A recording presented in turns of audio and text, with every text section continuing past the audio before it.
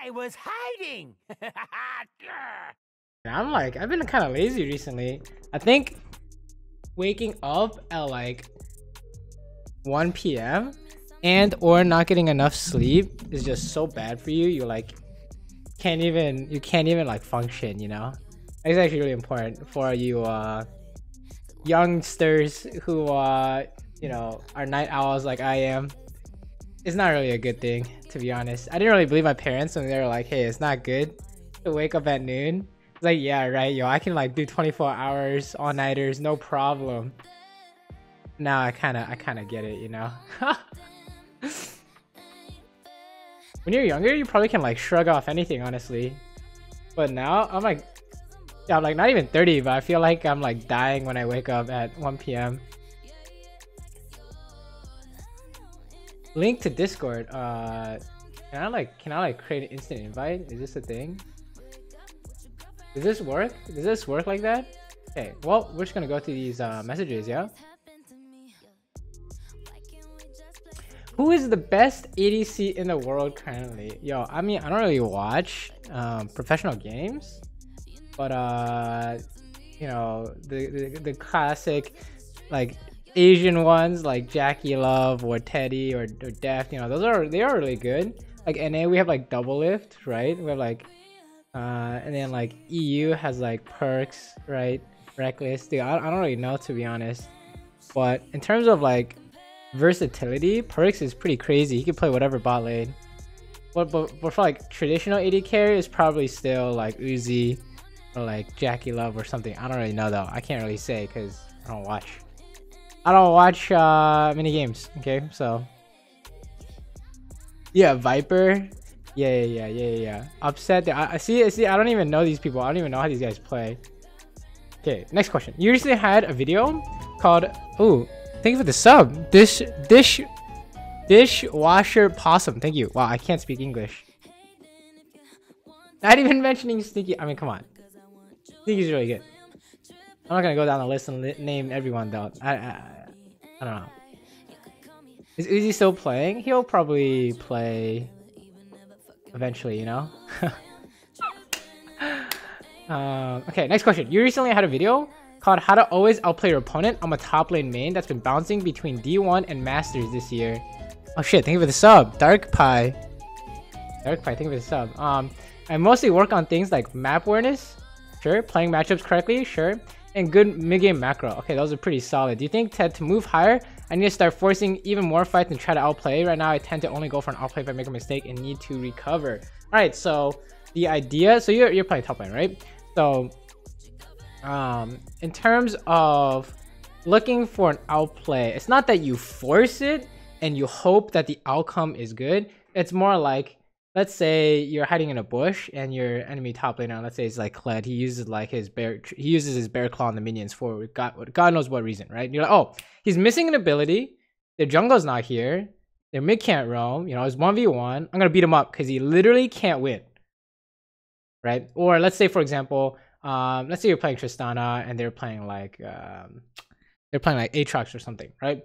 And we're trying to outplay in the sense that Aatrox is gonna like 3Q spam on your face. What are you gonna do about it, right? It's not that we're always looking to outplay and then like kill them. It's more like they're gonna do this thing, I can beat it with this thing, so I'm gonna go do it, right?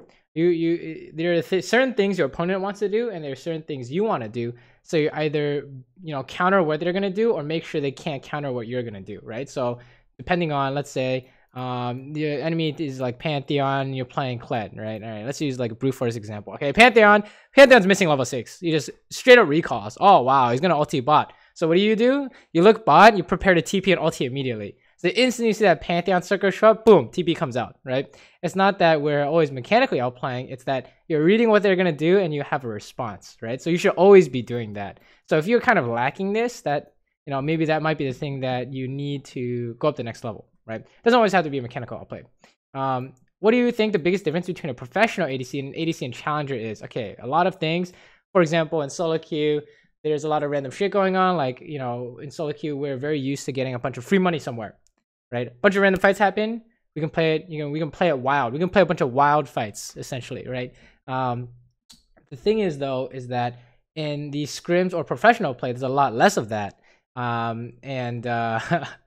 me tell you that if you're an ADC in solo queue and you're challenging and you're really good mechanics and you're fighting all the time, when there are no fights going on and there's no random money, the game is completely different. You're like, oh, how do my champions interact with them? We have the same amount of money, maybe different item spikes, right? Maybe it's never really it's never really like, you know, 4v5 anymore. It's like, oh shit, it's 3v3. How did these champions, how can you leverage the smallest of advantages into space or like vision or just even, you know, winning a trade, right?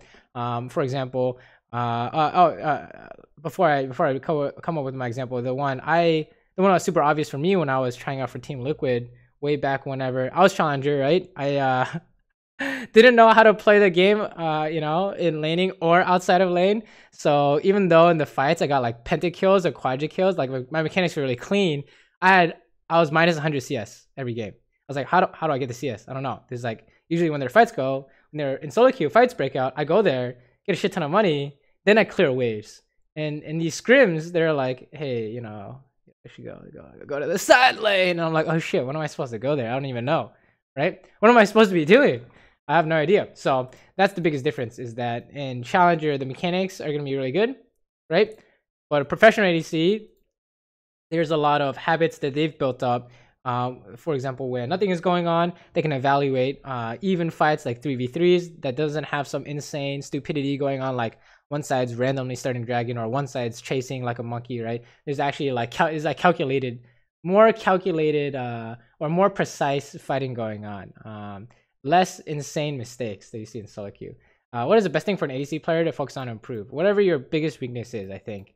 What is the most mechanically difficult ADC to play? I mean, some of them are a lot easier than others, right? But I mean, like Draven's pretty hard, like Vayne can be hard, right? Anyone with multiple active abilities is hard. Like Xayah has 4 active abilities and they can all be used differently, all right? So that's pretty hard too. So I don't know if there's a most difficult, but what do you think is more important to learn to climb out of platinum? CSing effectively? Definitely not CSing. Wave management or proper trading patterns. Dude, if you're in platinum, you just brute force the shit out of everything. Well, from my perspective, that's what I would do, right? I would just brute force, like use my matchup or my champion correctly, and then they just all die, right? Or you just team fighting correctly. If anything, in platinum, you don't care about any of this. You just care about the PvP, right? The trading patterns or even team fighting, that kind of stuff. You just win your fights, right? It's like, I guess an analogy would be like in CSGO, he's like, oh, you don't need strategy. You just win your gunfights, run it down with a P90. That's how you get out of silver, right? Just P90 rush B. You know what I mean? So, what are tips to catch yourself from autopiloting? It's not really like, okay, so there's like this idea that autopiloting is bad, right? Oh, not thinking is bad. That's not really true, right? For example, if you've ever been in the zone, you know that when you're in the zone, you're kind of like at this nirvana state where you're not really thinking too hard about anything, but everything kind of flows, you know, all this information flows into you and you react correctly, right? And, you know, that's quote unquote autopilot. You're not really actively thinking about stuff. It's more like, what can you do to better your autopilot? And that's where the real problem comes from. Can you, the things you're thinking about, actively thinking about in game, you're doing it so you can make your habits better, right? So for example, an example of quote unquote autopilot could be, hey, just, you know, see a team fight break out, just walk there and assassin kills me because I'm walking past a bush or something, right? So you're not really like, oh, I need to always actively think and be like, hey, where is everyone when a team fight breaks out? It's more like you do that for like 1,000 times in a row so that your new autopilot is, hey, team fight breaks out, glance at the map, okay, Rengar is in this bush or could be in this bush, okay, we need to make sure we clear this bush first before we can get to the team fight, something like that, right? It's all automatic. So it's more like specifically focus on certain things in game over and over again to make sure it becomes a habit and then move on to the next thing, all right? When an enemy bot lane gets tower before plates are down, oh, what? And comes top? Wait, before plates are down? What the heck? And comes top, what is the job of the top laner that's matching them? Depends on what the top lane situation is looking like, right? If the top laner can't wave clear safely, should they take the risk of staying on the tower and potentially gain 3-man or concede the tower? Okay, so if you're top lane and your jungle's not coming to help to prevent the dive that's about to happen, you just gotta leave sometimes, right? let's say you're playing Fiora and the enemy Kayla Morgana is just running top because they shit all over your bot lane, right? Your bot lane needs to match them so you don't get dumpster too, right? So you need to go bot and tell them to go top. And let's say they don't go top, then you try and get XP or you just try and not get dove, right? But usually when when you see some kind of disaster like this, it's really don't make things worse, right? Don't get dove, lose a tower, and Rift Herald, right? Maybe they'll do something stupid like start Rift Herald. Your support bases comes to help, and you guys do a 4v4 top side where you guys win, or maybe even 4v5 top side where you poke them off it or something, right? So keep your options as open as possible. Really depends on your top laner. Like let's say you're playing Poppy and they can't dive you because it's impossible. Then you can just sit on the tower, don't trade, right? Really depends, and what your bot lane's doing. You have 2 questions. He's an 80 main. His MMR is fucked. Okay, any MMR question is it doesn't matter. Just win more than you lose. That's it. You don't like. I don't know why people are so obsessed with their MMR. It's literally nothing to do with gameplay, right? You don't really care about your MMR. How are you? How skilled are you as a player? That's kind of the only question you should be caring about, because your skill as a player will fix your MMR. You know what I mean? So don't worry. This is like, don't worry about that. Time after time, I feel about my second question is time after time, I feel like my game is literally only determined by who tilts first. What can I do when I get a large gold/item lead to ensure that my team wins and climbs consistently? This is an interesting question.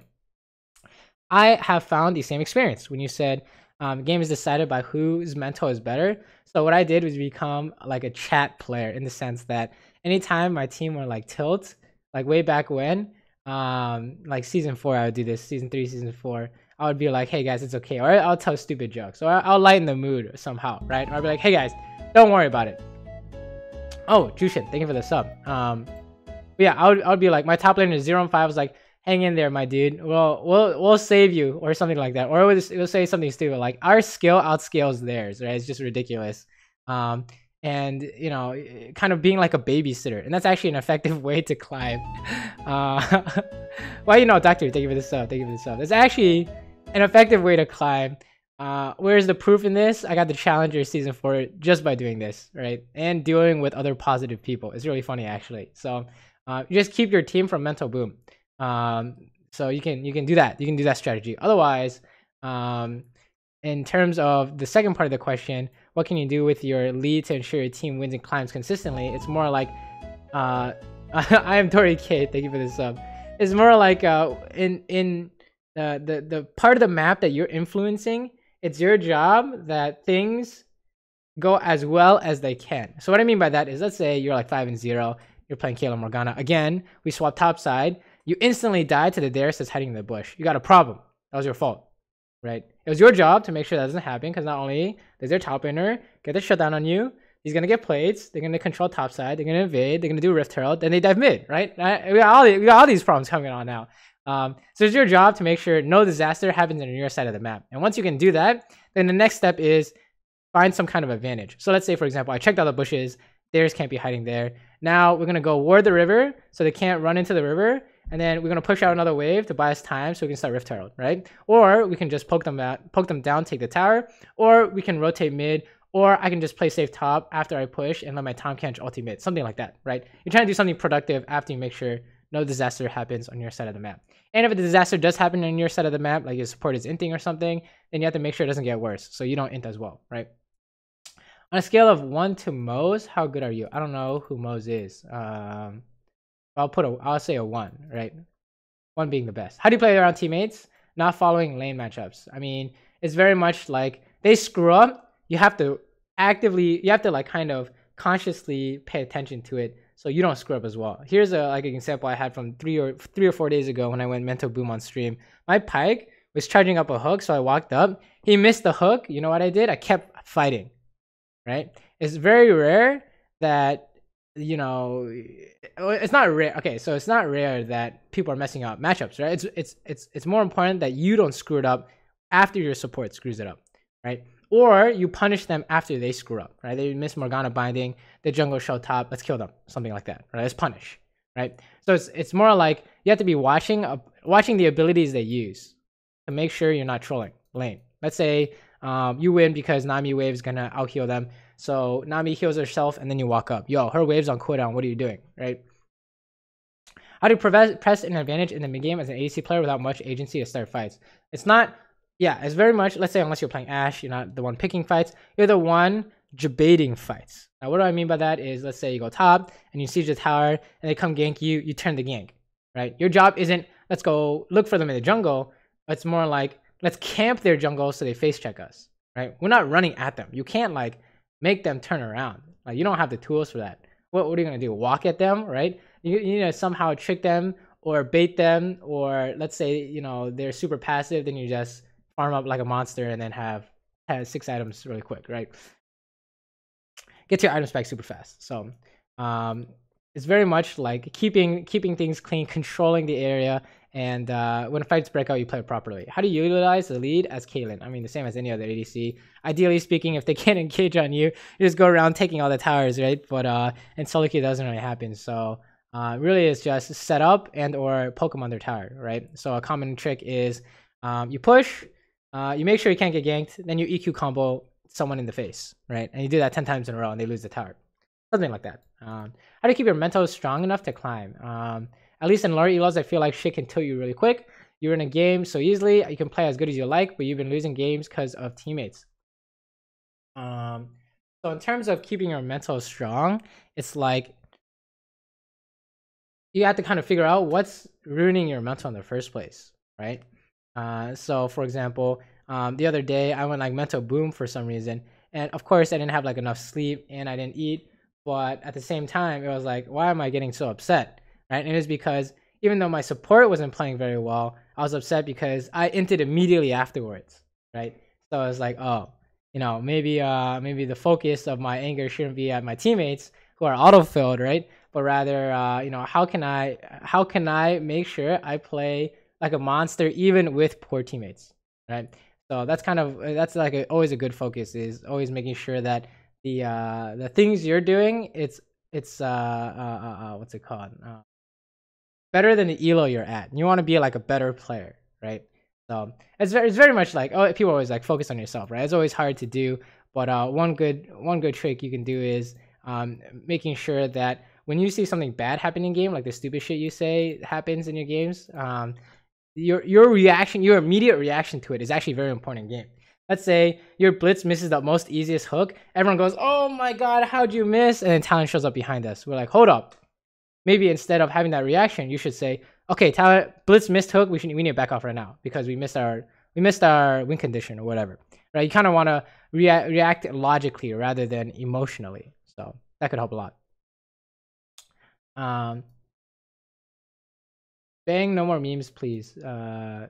Are you talking about ADC bang? I'm not sure. What are some ways to gain agency throughout a game? I mean, kind of everything you do has agency in the sense that things you do influence your teammates and the enemies, right? So like, let's say you call a Baron, that's agency, right? Let's say you spam off the Baron. Let's say we backping off a Baron, that's agency, right? So really, kind of the things you say in chat, like let's say top laner, stop dying, you suck, right? Why are you fighting this guy? That's not gonna help, right? So you know, using the chat, using your pings, communication, and on, you know, beyond the non-gameplay stuff, the actual gameplay itself, are you misplaying, right? I mean, there's like a ton of ways you can have control over the game. So I don't know, it's pretty much everything you do kind of has power over the game. If you could remove one champ, what would it be? Oh god, Yuumi is a top contender, dude. Anything they've made that's super like dumb to play against, dude, I'll just fucking remove. Like Zoe, Aurelia, Akali, like dude, get this shit out of here. Honestly, like I don't want to see this stuff. Yuumi, like seems super unfair / unfun to play against, right? Especially as an ADC main. I don't know, maybe that's just me, but those champions, pretty dumb. Yeah. If you could, what are your thoughts on Elise support? I feel like she's very strong into hard engage matchups, but doesn't scale well. Wait, that doesn't make sense though. Do you think an Elise support one trick pony can hit challenger? All right, these kind of questions are kind of interesting because in Korea there was a Elise support that was challenger, right? So I guess the answer to your question is yes. I mean, it can work, right? I'll consider it to be some kind of like catch support. We need to land Cocoon to win, right? I don't really see how she's strong into hard engage matchups because their ADC is just gonna flash her cocoon. But I think she can definitely work. You just treat her as like another a Morgana, right? A Morgana that's that doesn't have a black shield. Thinking, right? And Morgana whose ulti doesn't do anything. So yeah, I don't know. Maybe if she has like more burst than Morgana, I guess. Is there like another comparison with like a skill shot CC support? I don't know, but I think if you can play to her strengths, she can work. Probably doesn't always work. What helped you climb personally? Just improving on my own gameplay. You know, narrowing down my champion pool. Yes, I think being able to react to things in game logically instead of emotionally is actually really important. So that's probably a big one. Anytime I start slipping in terms of gameplay, it's probably what's happening. Is I'm like, oh my god, something happened, rather than hey, this guy's no flash, or oh shit, we need to back off, or we can push her. I don't know, something like that. Oh, slow mode. Okay. Do you think players who deserve a higher rank can get stuck in a lower rank due to bad luck only? No. Is there always something they can do to climb? There's always something they can do to climb. Players who deserve a higher rank like can get stuck to a lower rank due to bad luck only. Like it literally doesn't make sense unless you only play 10 games a whole season. It just doesn't make sense, right? That's why you get like a bunch of people who are like, yo, I'm like silver, but I deserve to be diamond. So they get boosting, they play a game of diamond, everyone sees that they're boosted and immediately calls them out because they're hella bad, right? So yeah, definitely not true. How important is strong mental for climbing? Asking for a friend, very important. Dude, like strong mental is important for enjoying the game and life. Honestly, like I don't know, mental is kind of like important. Not even like in league. Like you kind of need it in your life. You know what I mean? Yeah, I think it's very important for just interpersonal relationships, or just even how you react to things, right? There's always the idea of is it locus of control or something like that, where it's like, you know, are you upset about the things outside of your control versus inside of your control? Oh shit, I can't remember how it goes, but it's very much like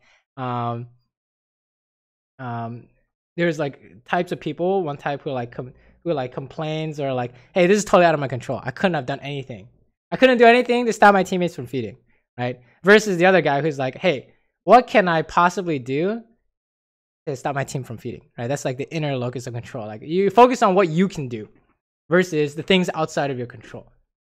Like I can't control his character, but maybe I can ping where the jungler is so he doesn't die to a gank, or back ping him if I think he's not safe, or I'll type in chat to make sure he's not tilting, right? Something like that. You can still do things even if you don't have total control over the situation. You know, do the best that you can, right? What pro players are good for low elo players to watch and learn from? I should say pick one whose style you admire and you want to play like, because I think everyone has a bunch of different styles. So if you try and copy everyone, you get a bunch of sometimes dissenting ideas that don't make sense.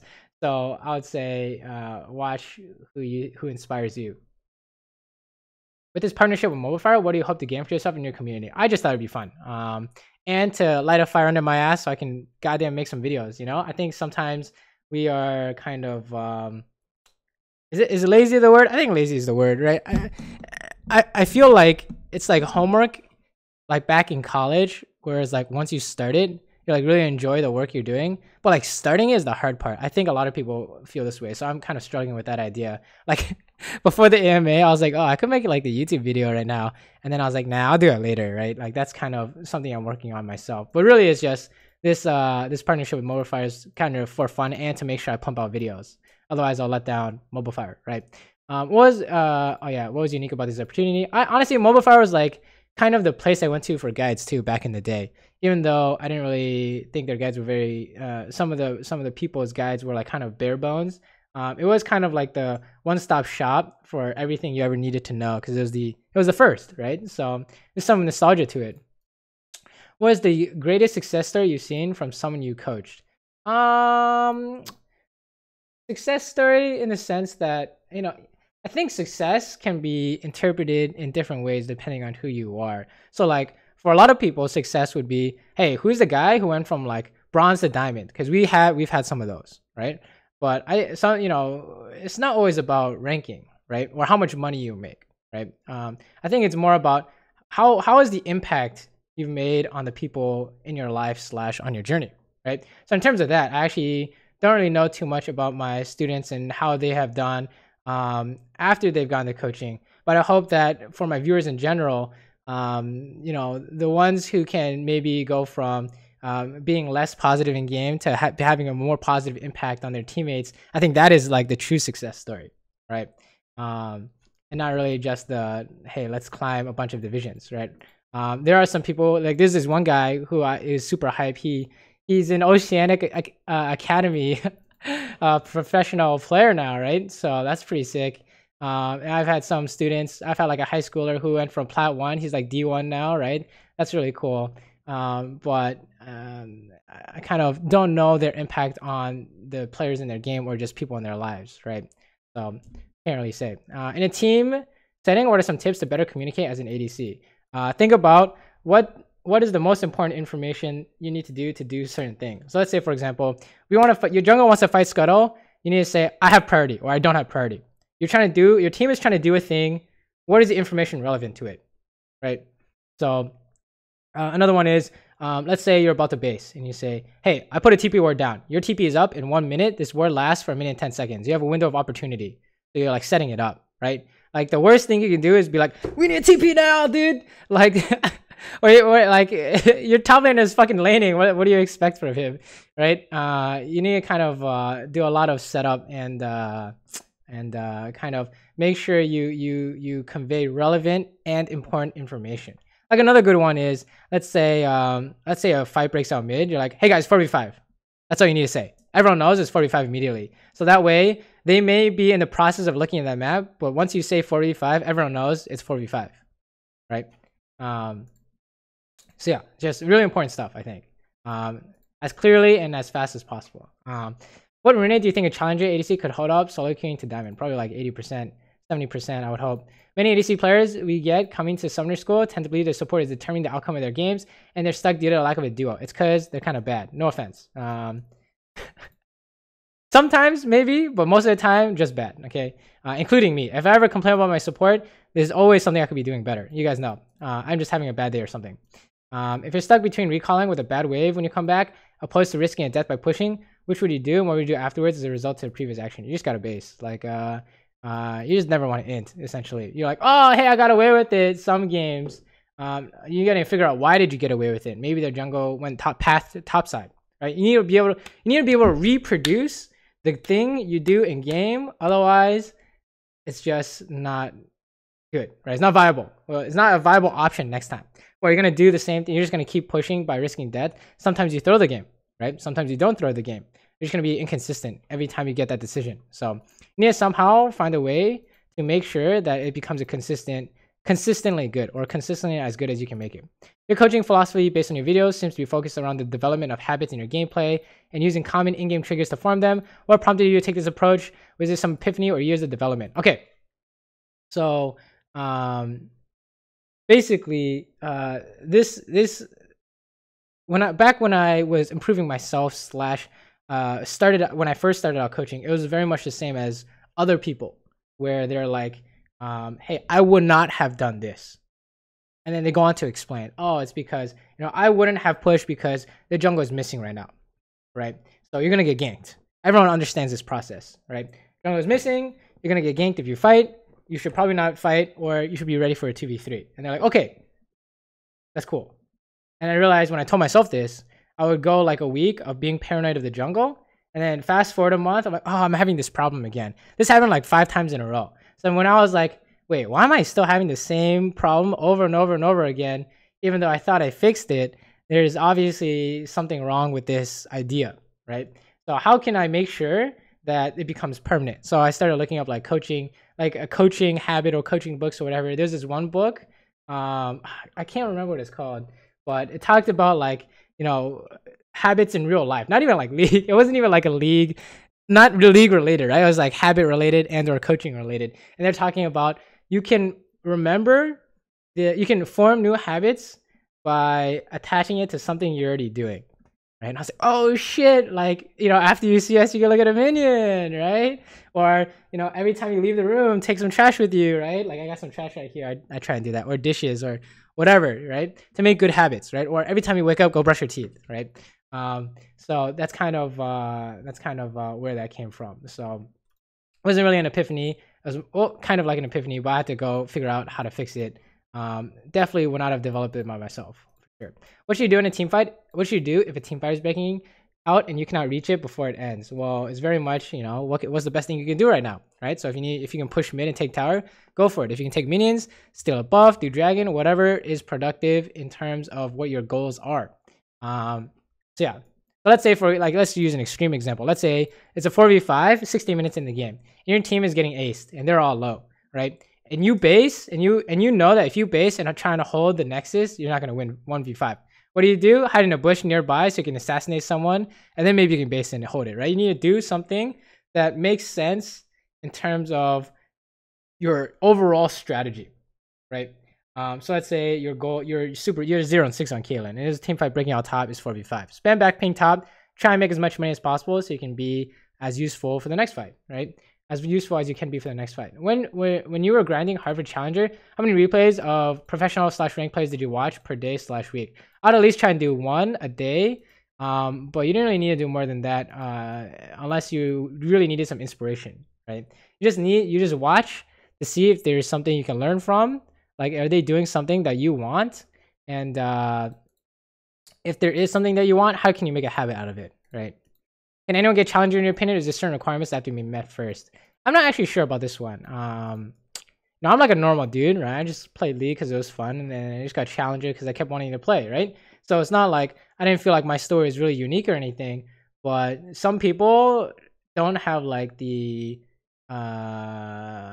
like when I say I'm gonna say like mental capabilities, but I don't mean like IQ or anything. I mean like they're like in denial, like, you know, they're like the reality denial guys you see on Reddit or something. Like those kinds of people, like they can't make it, right? So I think there's a lot of so I guess not anyone can get challenger. I think, you know, maybe there's the potential, but I think it's unrealistic to say that everyone can be challenger, right? Is Kaisa a viable farming lane? I don't know what a farming lane is. Against Draven/Nautilus. My support wants me to ask for more clarification. He doesn't think we'll be down gold or farm just by farming under tower. Wait, what? As well as a more serious question on my part in terms of, okay, this is like 2 parts. Let me answer the first part. Okay. So guys, the question is, you just want to farm against the Draven and Nautilus. Your support wants you to ask for more clarification because he doesn't think you'll be down gold or farm just by farming under tower. Well, inherently, you will be down gold and farm by farming under tower because you're going to miss CS under tower and he's getting plates, right? The second part of this is, you know, the thing you want to be doing is like, let's say you can't fight them because they're just going to trade. They're gonna all in you with like a flash auto attack from Nautilus or something, right? And you definitely don't want to look for an all in, right? But it's like, you know, you never really want to just farm, right? You're looking for some kind of looking for your outs or your strategy. What's your strategy? Your strategy to just not die, you know, is there anything better you can do? Right? If there's literally nothing better you can do, let's say your Yuumi went mid or something, and there's nothing better you can do, then take that, right? But you should always be looking for the best possible thing you could be doing. And for Yuumi and Kaisa, it's like, oh, let's just spam poke the shit out of them with Yuumi Q, right? So farming is very much like a secondary concern. In terms of a 5-man, how do you get back into the game if you have no pressure or control of any lane, jungle, objectives, basically how to play from behind? Well, if you lose all 3 lanes, you just, you know, you did something wrong in the drafting phase or you guys screwed up the lane, so you just lose. But usually you want to play through your winning lane or the lane with potential to be winning. So let's say you have like a 0-6 Kennen, but your bot lane's even, right? So let's say, let's have Kennen just run bot, hide in a bush somewhere, and your bot lane debates a fight, and then you guys surprise 5v4 them or something like that, right? You need to somehow turn the tides to your advantage, maybe some kind of like trick to them, right? Let's say someone hides in a bush. This is something I saw Metaphor do. he was hiding in a bush next to mid, So when the enemy team found him, he ran like he was pretending like, oh fuck, like they caught me, haha. So they chased him, and then they just like died because they were chasing him, right? My team was just like throwing skill shots in their face because they're chasing so hard, right? So you can artificially create an advantage like that too. Yeah, it's kind of funny. You want to come up with something though. So where's the gangplank of bot lane? I don't really know what this means, but maybe someone who can like scale well. And yeah, I don't really know. I don't really know what this means. Misfortune, because she's a pirate. Hey Saber, first of all, thanks for pretty much teaching me how to play the champ. You one trick pony. Thanks for the help. I've been able to reach top 500k NA Pog. However, I'm not sure when to use W, E, Q, W, and then EQ versus using EQ. When do you think it's worth to place a trap in the combo versus when not to? I almost always, if you think you need to put a trap down, you probably need to put a trap down, right? So anytime you can put down traps, you should always do it, even if you think you're losing damage on attack speed, because these traps are important for making sure that you're controlling space around you and its damage potential and making sure they can't jump on you, right? It can do any of these things. So if you can ever fit a trap in there, you should do it, unless you need those traps for like Zhonya's or follow up on stun or something, right? So WEQ is very nice, right? Unless the W is never gonna land, right? Let's say you're too late to follow up on the stun, then you know, just EQ, I guess, right? But pretty much you always want to be looking to put down traps. Favorite champion for each time a lane matchup: poke, catch, etc. For poke, well, ADC, I guess we got Varus, Misfortune, Caitlyn. I mean, I don't really play like poke ADC, but Varus back in the day was really funny with lethality Varus. What was that season? Is this season 7? I can't remember. It was when ADC was useless. So, well, season 7, I think, before Ardent. That was really funny. For catch, Ashe or Varus are spicy, right? I guess you could say, is there anyone else who exists in this category? I'm sure there are some others. But Ashe is really fun when I played Trinity Ashe back in the day. All in is always going to be like Twitch, Draven, Tristana. These champions are all nice. I don't play Draven, but I don't know. I like a lot of all in champions. I like the power to be able to turn a fight. In trading, I'm not too big into trading, to be honest. I used to play a lot of like Varus to trade, right? Varus is poke trade back in the day. But nowadays, it's more about your support is just trading. So maybe Jhin with his 4-shot. What is your biggest change you noticed in your play when you started climbing to Challenger? When I first got to Challenger, it was me typing in chat to babysit my team. That was it. Who's the toughest ADC to lane against? In NA, it's definitely Double Lift. In non-NA, is some of these Korean players, dude. They're insane. Crap, I can't remember. Oh shit, was it Abel? I can't remember who it was, but there's this one dude who's just insane. I just couldn't lane. This man wouldn't let me touch anything, and I was like, dude. I was like, dude, fuck off. And I like try and fight him back, and then I got dove or something. I was like, okay, I clearly don't understand laning phase like this guy does. So there's some Asian dude. I think it was Chinese. It was probably Chinese. I don't think it was a Korean ADC. How to get as good as you? I'm 100 LP master hard stack. I'm same dude. I'm master 100 LP start stack. So you're already as good as me, right? Easiest way to snowball the game as a mid laner when all your lanes are behind. Well, you're looking to. Depends on what mid laner you're playing, honestly, too, right? Sometimes you can roam. Like what's your win? How do you win as his mid laner? Let's use Anivia as an example. I'm just gonna wave clear mid, look for a fat wall and or a good stun in team fights, right? You're not gonna be roaming bot. That's like how you lose as Anivia. Versus you're playing ASO. You need to roam, right? After you push to exert your early game influence, right? So it depends on who your mid laner is. Are you doing what your mid laner wants? Like watch Dopa and how he plays Twisted Fate. He's holding on to his ulti until he actually needs it. And then when he uses it, he gets something on the other side of the map, right? So yeah, it's very, very important to play what your champion is good at rather than what you are good at. Hopefully those things line up. You're good at something, your champion's good at the same thing. That's really good. If you could join any team, which one would you go to? Probably if you're talking about NA, Cloud9. I like the atmosphere they have over there. I think being able to have fun with the game is really important to keep motivation and morale. So just by past experience with teams. like collegiate, and for example, that I played with. What are your current goals for yourself in League? Good question. I think right now we're just like working on content creation. But other than that, I'm not really sure. It's kind of like before in college, this was the goal. Can I make a living off streaming and making YouTube? And now I made the goal. I'm like, oh, what's the new goal? Like, okay, do we make more money? Would anything change? Do I even care? Or do I get more viewers? That's like the same thing, right?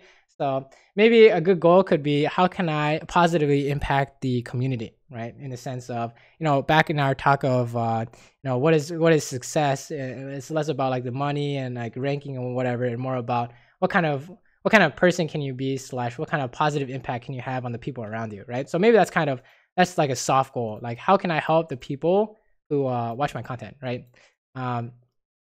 What makes you better than other ADC players in Challenger? Currently not better than other ADCs in Challenger. Which champion would you go bronze to Challenger with if you only use one? Definitely Twitch. You just kill everyone, right? What's the easiest role to climb with? Easiest role? Probably mid, if you just overpower your opponent, right? If mid is boom, you just win every fight. Early mid game, maybe even late game, right? I don't know. I would assume it's mid or jungle, right? You have the most influence in the game. Have you heard of the Legend of the River Shen? Yes, I have. It's spicy. Which ADCs do you look up to? Not really like looking up to anyone. When I wanted to go pro though, I really looked up to the Korean ADCs and some NA ADCs. Like W was really strong. I thought Sneaky was really consistent, right?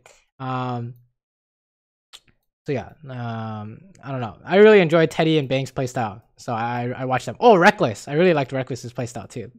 I was like, damn, dude, this man is like, he's like waiting, and then waiting, and then when he finally attacks, it's like, oh shit, you just lost. Like, it just comes out of nowhere and he beats you up.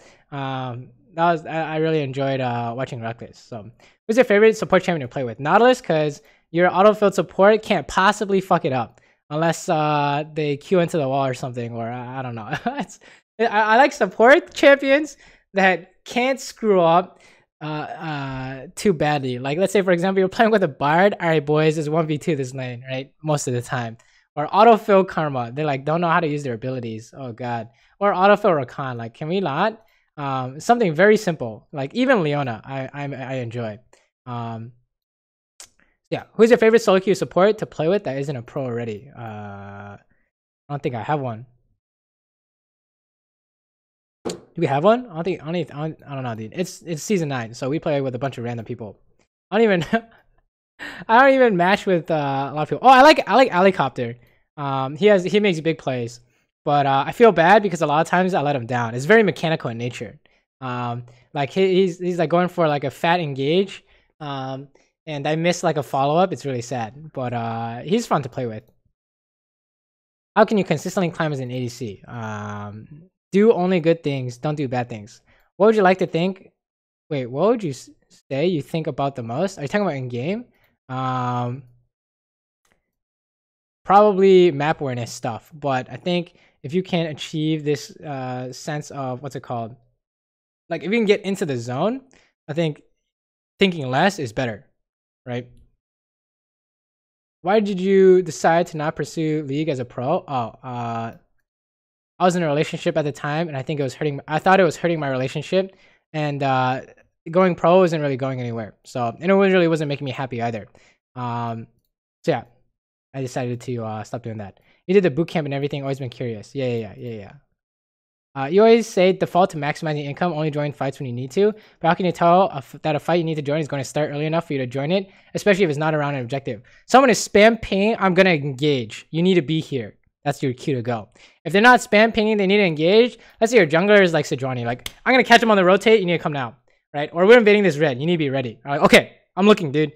Versus like they're playing Kha'Zix and like, I'm going to engage, guys. And I'm like, with what? Your W, right? No, go back to farming, right? Or like they're playing Master Yi or something, right? We're not going to start shit, right?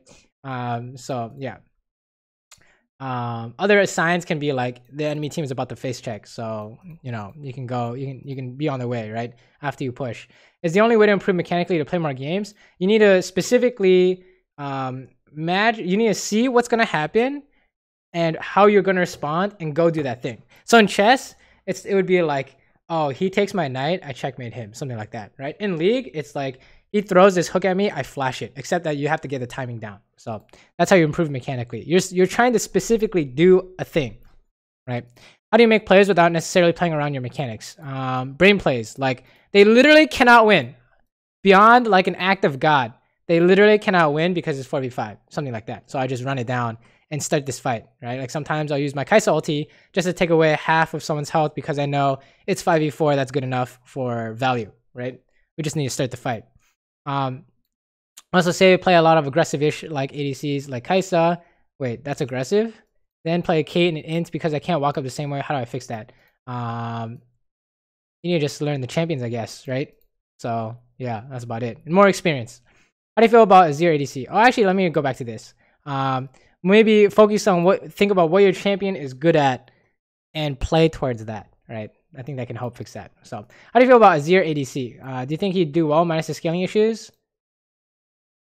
Wait, what? Azir scales well. So what are the scaling issues? But no, he does not do well. I think he needs levels rather than money, right? To be effective. Similar to like Cassiopeia and stuff. These champions really want to hit like level 9 really quick, level 13 really quick, you know, max your Q out, that kind of stuff. Otherwise, you know, you kind of have problems. I mean, you could try. I mean, I don't know. I've only tried it a few times, but that's how it felt when I tried it. What are some general rules for CSing? Wait until the last second to CS. Like most people CS too early. Also, pretend to go for the CS instead of actually doing it to see how your opponent will react. Those are some good general rules for CSing. You tend to have a lot of moments where you recognize your win condition is dodging a skill shot or spacing correctly against someone like Jarvan. Then you walk up too close or see the skill shot and walk into it. What's the best way to improve your questionable reaction time / mechanics? You're like thinking about it and then you're not actually doing it. So you just need to think about it and only focus on making sure it works, because apparently you have some kind of disconnect where you get like distracted by something else or something. So you're just like int. So make sure that the thing you're focusing on, if you're focusing on it, it's probably really important. So make sure that gets done, right? What's your opinion on Perk's impact as ADC as a role when he swapped? I mean, I don't really know how he's impacting other players, but I know that if people can look at G2 and Perk's success with all these different bot laners, then you know, they might think that you know, he might be a style to emulate, right? He's like, oh, maybe he's on to something, right? Because he's winning all these games and he's doing really well. And he's a goddamn mid laner swapping to ADC and he's beating all these other ADCs. So he might have a better understanding of the game, right? So maybe people will study him and see how he plays and kind of try and emulate that and or take inspiration for that. So that's probably how he's impacting other ADCs. Is going Doran Shield Cole into Cole on Kaisa into double range matchup inting? It can be. I don't know. It really depends on who I'm playing against. Usually we always start Doran's Blade. I think Doran's Shield is really doo-doo. Yeah, almost always Doran's Blade. If he needs to sustain, take the biscuits, right? If you could have one support for the rest of your life, which champion / pro would it be? I mean, I don't who's like the least boring champion? Is there like a least boring champion? I don't know. It all kind of sucks if you're stuck with one for the rest, right? In terms of pro, I mean, I don't know any of these guys, so I can't really say either. Who's your least favorite support champs to play with? Sona is the worst champion in the bot lane, probably. Up there with Jinx, okay? That shit is inting. Don't pick that shit. And in terms of least favorite, the other is less about the champion, more about the player. If it's auto-filled, it's probably doomed. Flash on F or D? F. Your D reaction time is not as fast as F. Or at least, that's what I thought. That was my reasoning back in the day. So I put it on F. So, what's your opinion on solo queue versus duo queue? Do whatever you want. It's for fun, right? If I'm playing for fun. I'm not really trying to win.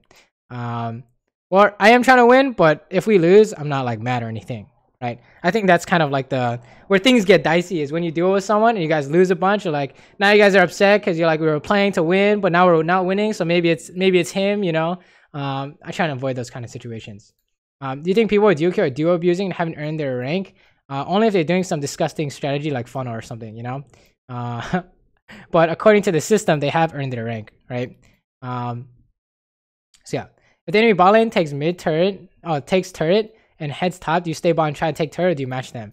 Usually you just, push out the wave bot and try and match them. Unless you're just getting dumpstered and your top lane can handle them. If your top lane and jungle can handle them, then you can just try and recover bot, I guess.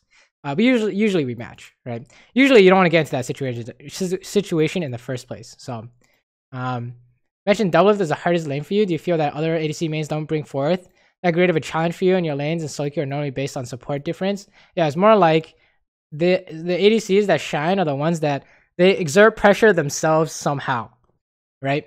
And aren't relying on their supports. And sometimes it's a mistake, sometimes it's not. But you feel the pressure. It's like they're distracting you essentially from you focusing on what you want to focus on, right? And if they can distract you for an instant, and their jungler ganks, that's like a win in their book, right? Or you slip up and you miss cannon or something, right? They're just trying to pressure you so you can't play like relaxed, right? So that's kind of I think that's really a valuable skill in an ADC. Not easy though, because a lot of times when you just randomly do that, you int, right? Thoughts on Jay's bottom? I think a champion that also needs levels to make his Q poke really strong, but maybe it could be good. Yeah, I think that champion, I guess you could poke, right? That's about it. Maybe you could all in. I don't know. You could try it though. Probably wouldn't be the worst thing in the world. Thoughts on Twitch and competitive team play? Because he can only press like one button, he's not that great. So he's like a brain. He's like a brain play. It's like a brain champion where you need to trick them in order to get something done. And if you can't trick them, you're just donezo, right? For example, if they're picking Braum, they're gonna shield every time you ulti in a team fight. You need to somehow trick them into making sure that he's not paying attention to you, or he shields the wrong way or something, right? So yeah, if the team is ready for Twitch to come out, it's not that great, right? Similar to all these other champions that require on unpreparedness, like Rengar and Eve. You don't really see those in pro play either. So it's just things that need, you can't really like buff him, because then in solo queue it just gets ridiculous, right? It's just inherently one of those things where better coordination will make that champion less effective. Started playing Caitlyn, was wondering if you had some mechanical tips, build path for current game state, blah, blah, blah. Okay, so here's like a current tip. Take the rune for the lane. So if you're all in, pick an all-in rune, like lethal tempo or press the attack.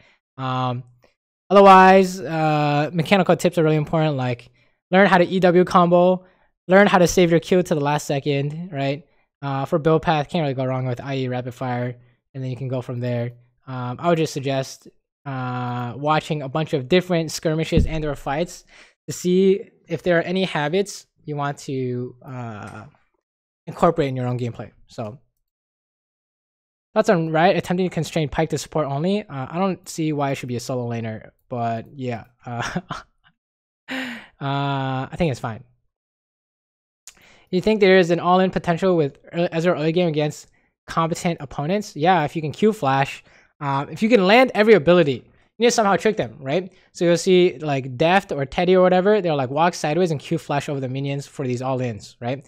You need to do something like that. There is potential, but the burden of skill is huge, and usually you're just doomed, right? So yeah, sometimes it's just impossible as well. So definitely potential, but it's not easy, and oftentimes impossible, right? Against equally skilled player. How should I analyze my own replays to improve? Watch your big mistakes. What are the things I should be looking for and thinking about? Yeah, watch your big mistakes. How do I fix it? Using habits.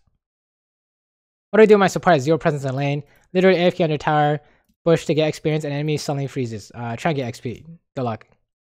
What are the worst lanes you can never play or hate because it's weak? Jinx Sona is probably the worst thing ever.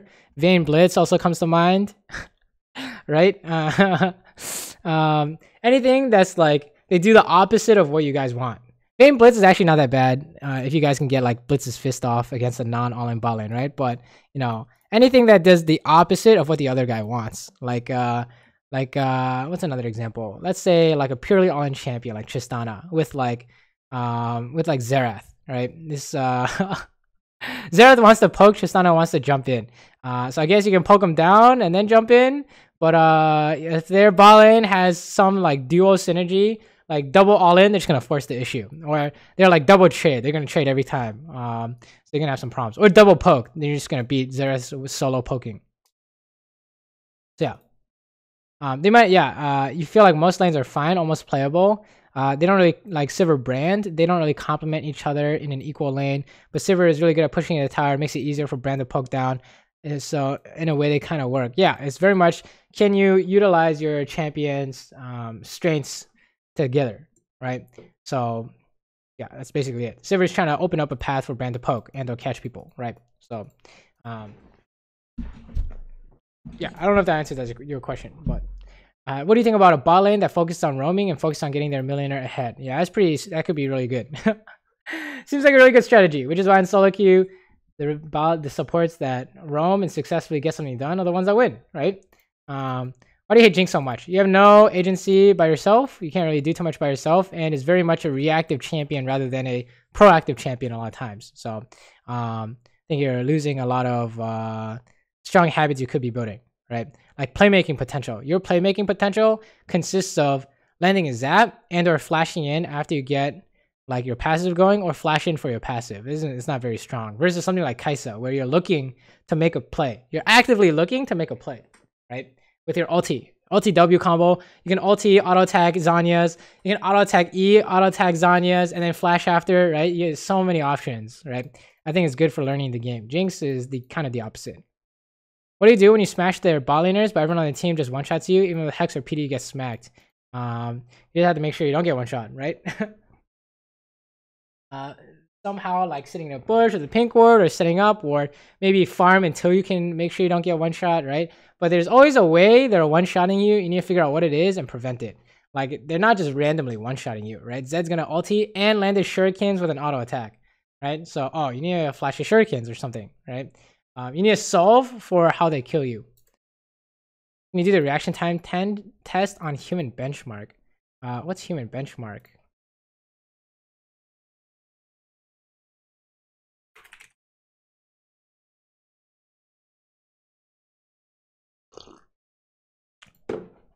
Wait for green. Do I click it? Whew. Pretty slow, right? Well, it's actually average. It's actually average, right?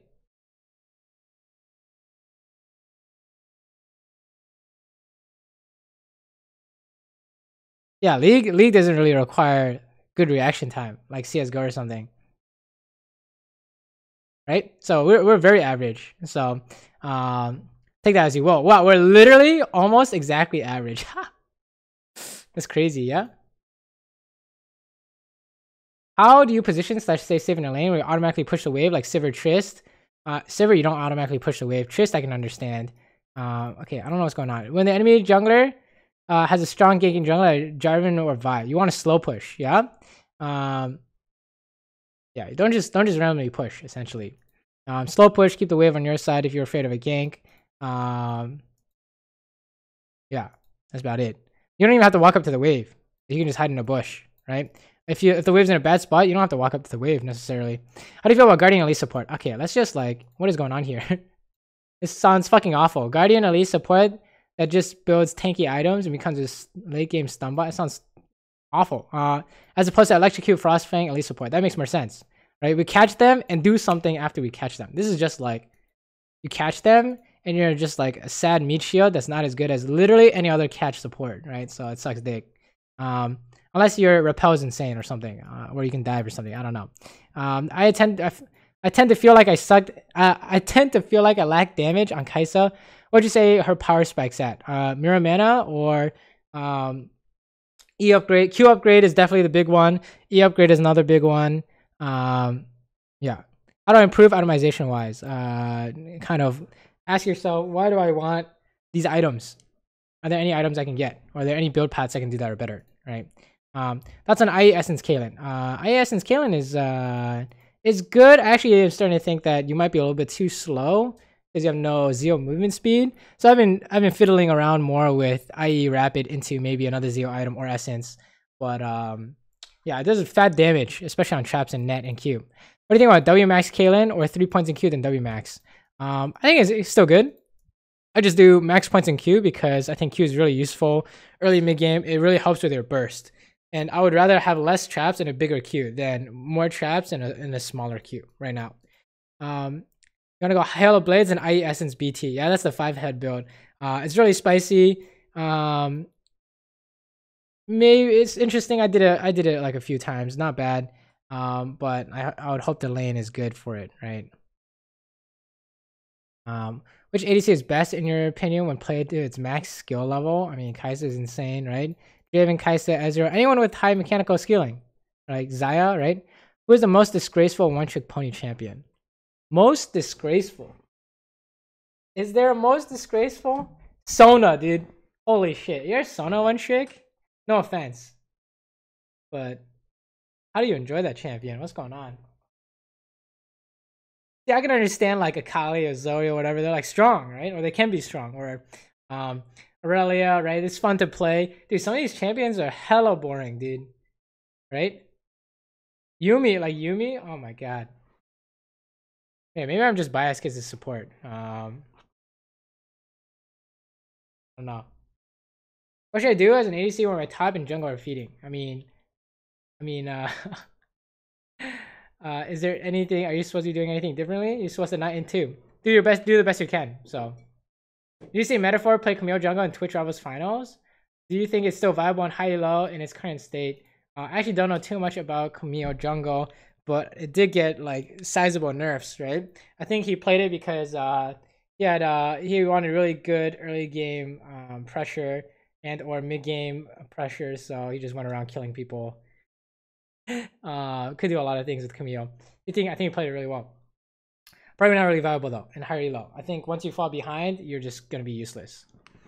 And then solo queue is really volatile. So, what ADC do you recommend to learn how to play the role? Preferably an ADC for someone with slow hands. I guess you could play Ashe, right? What's your favorite food? What is my favorite food? I like fries. Is that bad? Probably unhealthy. I used to like ramen, but I ate a lot. I've been eating a lot of ramen as an adult, so it's probably not ramen anymore. What else? What else is good? Pretty basic, honestly. So, yeah. How many fingers do you have? I have 10 fingers. For steak, medium rare or medium well? Medium rare, I think. Or medium well. I actually don't eat steak too much, so I can't really say. I'll go for medium well. I'm actually, I got food poisoning when I went to Anime Expo like 3 weeks ago. So yeah, I'm a little leery of uncooked food slash, expiring food. What do you do in games when your team's oblivious to win conditions? Like Ali CCing a Nautilus instead of staying next to the Fed servers getting fed dove by Fed Hecarim. I mean, don't rely on your teammates at all. So I don't really care what they do. I'm just gonna make sure I perform based on how they're doing. Let's say your Alistair is going. Let's say he needs to peel you, but he doesn't. Okay, I'm just gonna make sure I don't die by myself. Right? Good blind pick, ADC plus support. Probably strong lane with as few counters as possible. So like, I guess you could try Caitlyn Morgana. I mean, I wouldn't really know too much. Solo queue, you just pick strong bot lane. The enemy team's probably auto-filled, so you win anyways, right? That's pretty irrelevant question in solo queue, unfortunately. So, to get TP on ADC when I see enemy picks Ezreal or Yumi, you can. If you think they're gonna take TP and try and not interact with you, you can. If you think there's gonna be some kind of like all-in fights going on, heal is probably good, right? You can still take TP. What's your preferred Kai'Sa build? I like Man Immune. I don't like Stormrazor. I have really bad experiences with Stormrazor, probably because I can't play it really well. But I really like the Man Immune build. So, do you think it's better to solo or duo in solo queue? I think it's better to. I mean, do you want to play with a friend or do you want to do you play by yourself or what? I think it's just whatever you think is best. I like playing with people because it's fun. But I'm for a fun player. So, as ADC, should you expect to do most damage on your team most games? No, but it depends on who your team is, right? Let's say you have like 3 tanks and like, I don't know, LeBlanc mid is not doing well. I mean, I would hope you have most damage because your whole team is like not supposed to do damage, right? We've seen you do duo coaching sessions before. Do you personally advocate for learning as a duo? Or do you prefer to isolate habits for an individual? I think seeing both perspectives is very important, right? Especially when you have like an argument with your support going to a third party can kind of resolve a lot of problems, right? Because you're both probably doing something wrong. So I think duo coaching can be really good because, like, let's say just like ADC coaching with your support in the call, not saying anything, that's already really good because now they're seeing things from ADC's perspective, right? Now he knows, oh, okay, if I do a bad thing, he's gonna try and save it by aiming their ADCs so they can't just kill me for free, right? Something like that. Or hey, we need to focus. I want to engage on this Draven, but their Leona's just gonna make a beeline for my ADC. I didn't really think about that, right? And Draven's just gonna flash after my ADC, right? Something like that. So I think it's really good to see multiple perspectives, right? Outside of your lane phase. What's your most common advice during coaching sessions? Wow. Let me see. A lot of it is definitely look at the map. A lot of people are kind of oblivious to the mini map. So I think that's probably the first one is they're not aware of the enemy team that can't be seen. Enemy team can't be seen. It doesn't exist. So when they get flanked or something, or enemy team joins the fight, there's a problem, right? That's probably the biggest one. The other one is hitting tower and they're starting dragon for no reason, because then they're just throwing the game usually. How often should I be watching VODs replays? If you don't know what to work on, that's when you should watch. Or if you want inspiration or you want to reinforce lessons, you could watch like one a day. I used to watch like one dopa a day. Keeps the int away, right? So you could do that. How often you should watch it on replay? After every game. You will check to see how you're doing. So yeah. When you go TP as an ADC, when you're not trying to interact / you know, focus on wave control and or you're playing like S0, you need like that tier / Sheen base. It's very much like you're not planning to interact and you're maximizing your income, because you literally can't lose a wave unless there's some big disaster that happens bot and you're getting dove. So yeah, that's probably when I would take TP as an ADC. It was when you don't need heal too. Eventually buy tabbies on ADC. They have like Rengar or something is gonna be relevant. Guaranteed physical damage, that's lethality. It's probably when you want tabbies. What's your favorite season of League? Let's see, 4, because it had Graves. It was my first challenger, so that was pretty fun. Hansama goes Infinity Edge, Rageblade, Reaver, and PD on Kai'Sa. Is that good or legit trolling? That seems legit. I mean, the IE into Rageblade is a build, right? I think it's fine. Just get your Q upgrade and then get your E upgrade next. How'd you get better at decision making? I had to somehow find out why I was losing a bunch of games and then how do I fix it, right? So yeah,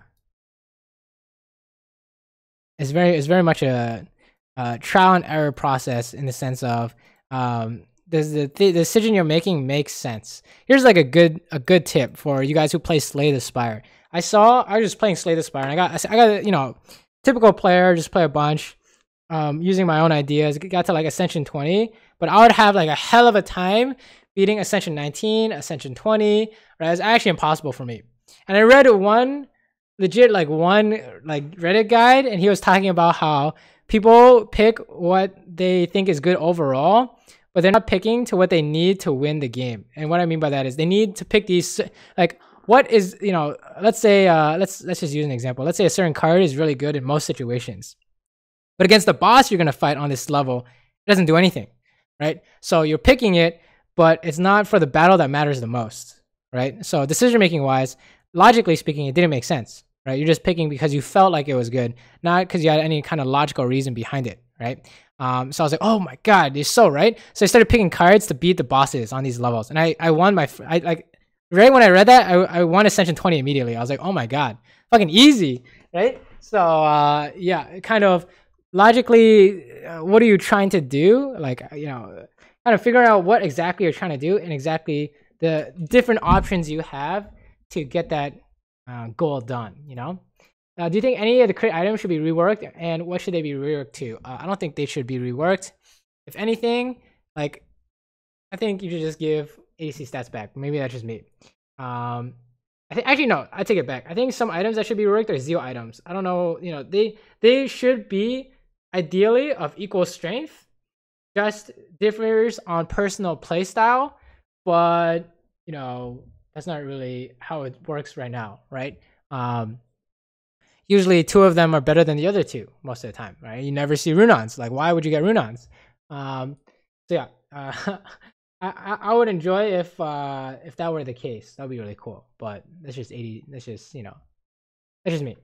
At what solo queue ranks did you get stuck? What'd you do to climb? D5. Okay, first barrier was like, I think it was platinum. First barrier was platinum. I just played a bunch to get a diamond. That was back in the ELO system. That was like breaking 2K was awesome for me. Breaking 1900 into 2K, right? And then 2200, I think, right? That was really cool. I just played a lot. And then I played as few champions as possible too. I had like one champion per role.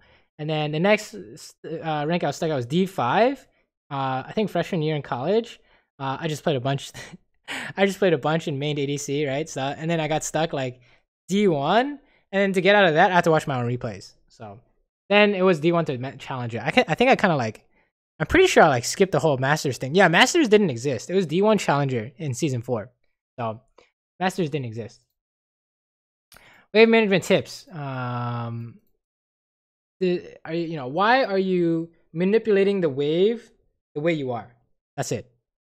That's kind of like, as long as you can think about that and consciously make a decision based on logic, then you're good to go, I think. You start making up your own ideas. Sometimes freeze, sometimes don't freeze, sometimes push, sometimes slow push, right? Kind of setting the foundation for a good wave management. How do you 1v9 as an AC? Let's say like you're the only one fed and your team is like 1 in 3, just play off enemy mistakes. You just play these fights as correct as you can, right? Kind of maximize your abilities. Maximize your ability value. Kind of don't make any positioning mistakes, just play clean, That's how you 1v9 as ADC. Are there ADCs that are considered safe ADC / picks, like when you're first picking? Comfort picks. So that's what I would go for. So for me, I just pick Caitlyn if I have no idea what I'm seeing. If they pick like Ashe or Varus or something, I just take Cleanse, like whatever, man. How would you say you could improve in your current state? Probably it could work on a lot of things, honestly. In terms of outside of League, definitely building good habits to help, what I think, help mold myself into the kind of person I want to be, right? Yeah, definitely working on that. Let's say, for example, not staying up until 4 a.m. playing Fire Emblem and then 6 a.m. reading The Wandering Inn, right? Need some like self-control, I guess. In League, it would be like going back to improving habits. For example, watching replays after every time, having a goal when we go into game, that kind of stuff. Watching replays, making sure our food eating habits are good, right? Yeah, I guess, we could also look at mechanical ideas. I don't know. I'm very relaxed in the improving department in League because, it's just like whatever now, right? I guess I could get Challenger. After a certain point, you just don't care, right? I think for a lot of long-time challengers, like if someone points at you and says, "Oh my god, this guy's not Challenger," like we don't really care. We know that we've been Challenger. Like we can do it every single time. So it's like, oh, do I really care about getting it again? I would just rather be relaxed, right? And just do whatever I want. So NA for fun, by the way. Especially when you get Challenger, no one gives a shit anyways. Literally no one cares, okay? At least in my experience, no one cares. They're like, I see a bunch of your comments on YouTube or Reddit. They're like, oh, this guy's not even Challenger. And when I have 4 accounts in Challenger, they don't say a thing, right? So it's whatever, man. Don't do it for, if you want to like improve or get a certain rank, do it for yourself. Don't do it for other people. So, are you watching any seasonal anime? How to pick up girls in a dungeon too. What are your favorite animes? I have a list on my anime list, but definitely a bunch of top 5 come to mind, like Kog'maw, Attack on Titan, like the common ones. And then you have like Tsuki ga Kirei, which is like a really, probably one of the best, if not the best romance anime I've seen. And then you have like A Place Further Than the Universe, which is like huge emotional impact. I would highly encourage people to watch it. And then older shows like Great Teacher Onizuka. I thought that one was extremely good as well for like, I don't know, just kind of the reaction you get to watching the show is like, makes you feel like you want to be a better person, I guess, if that makes any sense. I don't know. Yeah. How do I make friends? Go outside, autistic. You need to talk to people. Don't be afraid of talking to people. I think that's like a big one. I think in high school, middle school and high school, I kind of had this problem. But kind of, what's it called? kind of getting over this like fear of interacting with people, I kind of like developed an attitude of just, oh, it could be fun talking to you. I thought it would be fun. I thought it was fun, just like changing up the way my day looked just by meeting a new person, right? Like so many times in college, I'd just be like same thing in, same thing out for certain days, and then it would be like, oh shit, where are my days going? But when I would like talk to someone on the bus or like make a new friend, I would like, hey, my day is kind of like improved slash my experience has improved because I like met someone new slash talked to someone new. So I think taking the approach of like kind of not caring, it's like what is like a good way to put it? It's not like not caring. It's like a lot of people call it like not giving a fuck, but it's very much like don't worry about like the outcome. Like let's say like talk to someone, they like hate you or they don't like you. It's like know that you'll be fine afterwards, I think is a good way to put it. So don't be afraid to go and do things. I think in high school I kind of learned this lesson of the pain of regret will always be kind of stronger than the pain of failure, because the pain of failure will go away, right? And the more times you fail, the more times you kind of learn from your experiences, and actually like even failing can become like a dear memory to you slash bring you a resolve or change the kind of person who you are into like a more not like positive person, but towards the kind of person you want to be, right? Failure can actually help you improve. But like if you like don't do something because you're afraid of like failing, or you're like you're just like not doing something because you're like, oh, what if it doesn't work out, or you're scared or something, that's like the worst, because you can't go back and change that, right? So yeah, I would definitely say that's how you make friends. Wow, we really deviated from that question, huh? How many games should you play per day? However much you want, dude, right? Play as many as you want, Don't like force yourself to play. That's like kind of the opposite of what we're doing here. I thought we were playing League for fun, guys. I thought we play League because we enjoy it. If you're playing it and you like don't enjoy it, but you're like, I gotta meet my quota of 8 games a day, I think there's something wrong with that. How do you play with a passive support when you're an aggressive player? You can kind of, if you know you're winning 2v2 and it doesn't matter how hard they scroll, like you just need flay, just spam ping, let's go, and ping their ignite or something, right? So yeah, it's like, or you could say something like, we're gonna try and pressure him on a minion. You can kind of communicate it to your support, essentially. What's the best advice you discovered to climb in solo queue? Worry about yourself. Don't worry about anyone else. Like the whole reaction, like when we were talking about how do we react to a teammate that's not playing well, that's like the exact idea I'm talking about. Like if you react emotionally and be like, oh my god, he missed that, you're missing out on what you're supposed to be doing because he missed it, right? So yeah, focus on yourself. Have you tried using MPV for your coaching sessions? It's a player that can stream from YouTube, allowing frame by frame and such. I have not, but I think we can go frame by frame on YouTube, no? I don't know. Why should people play DC? Because they enjoy the role, That's about it. Play the role you like. When you kill the enemy bot lane and the cannon wave is pushing towards you, should you base or hard shove it? Let's say I'm Kate Lux. I mean, you can do either. As long as you're not losing minions, you're happy, right? So I mean, I'd be down to just base immediately, right? Basing immediately is not necessarily incorrect. When would you play Bloodthirster? Probably when you need the sustain because you're taking guaranteed damage, or you need the shield because you're taking guaranteed damage, right? Or you're in like you're in a deathmatch fight with other sustained damage, like another ADC is like the other strong guy on their team. It's gonna be a deathmatch between you guys. You need the sustain to win that, especially if they don't have sustain, right? You're always out farmed while playing against Sivir. Hold up. Is it normal or are you doing something wrong? Probably you can keep up in farm, but usually she's going to have the advantage because she just instant clears waves, right? Just make sure you're not missing any random waves. What's your favorite skin? I talk about like skin tone, right? I think favorite skin would be Gangster Twitch. It just feels really good. Do you have any tips for support players that die getting caught frequently? Figure out why you're getting caught. That's probably what you need to work on. Have you watched / read JoJo's Bizarre Adventure? If so, what favorite part? I watched season 1 and part of season 2, I think. I don't know. I just kind of dropped it because it wasn't interesting plot wise. I just never went back to it. I like put a pause on it, like put it on hold, and never went back to it. Yeah, I didn't. It was kind of. I didn't really have a favorite part. What should I do to be pro on League? Get top 10 challenger first, then you can talk about it. May you share your anime list. It should be on my do I have an anime list command? Oh, shit, I don't know if I have an anime list command. Should be on my Twitch info, so you can check it out there. Are you able to balance school and League? I don't think I really balanced. I'm pretty sure I didn't balance it well. Did you finish your degree? If so, what degree did you get?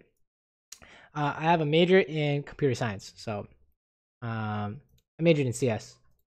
Best girl in League. Wow.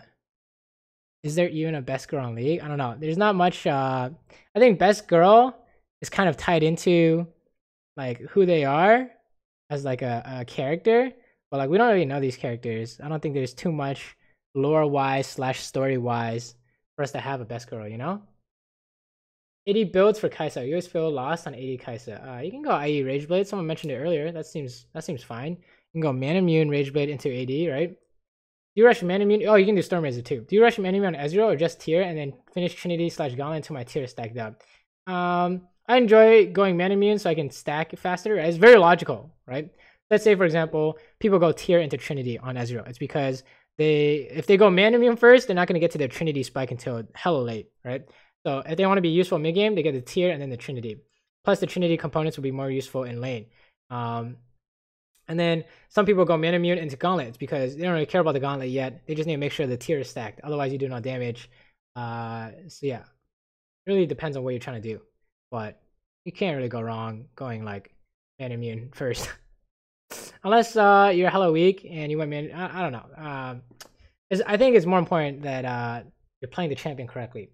What are the best champions and what should you do when playing? I don't know if they're best champions, but what should you do when playing against a really aggressive duo combo like Lucian, Leona, Jhin, Zyra? You must always play in Ban Draven, so those champs are always available. So it's the same thing as normal, right? Just play against. Make sure you don't fall for their win conditions, right? Let's say I had a game yesterday. I was playing off stream. It was like Leona something, right? Yeah, I was like Tristana Leona, right? So I was like, oh, make sure they can't go on me, or if they go on me, I have a way to beat it, right? So like, oh, to cleanse for a Leona ulti or something, and then we're good to go, right? And let's say they're zoning us because Leona's gonna E us. We have to debate the E or let them zone us, right? Maybe poke them out to debate E or something. Who knows? One time they aim karma, I just killed their ADC. So tips on fixing sleep schedule. Think about it not as I need to be motivated to sleep earlier. Think about it as, do I have the willpower to sleep early, to force myself to sleep earlier because I know it will make me a better person, right? And no one's gonna tell no one's gonna tell themselves you don't have the willpower, or I hope you don't tell yourself that. You guys all have the willpower to do it, right? You have the power. Yeah, go forth and take a step forwards to becoming the person you want to be. Favorite beverage? Do I like Coke? I don't know why. I think once I went to college, Coke was like, yeah, Coke was good, dude. Not like, yeah. Okay, I think we're like pretty much done with questions. We're an hour and 30 minutes. Jesus. Hour and 30 minutes, guys. You want this on YouTube? That's hella long. Is there a way to download the VOD for that game? Probably not. Maybe on OPGG. We can do like Twitch questions. When playing when playing weak early game champs like Twitch, what do you do into high poke comps like Ashe Lux? Do the best you can, right? Remember, it's not just like your ADC. Well, who's your support? If you're playing Nami, hey, let's trade, right? If you're playing Leona, I'm gonna go in immediately on level 3, right? Or level 4. So it really depends on who you're playing.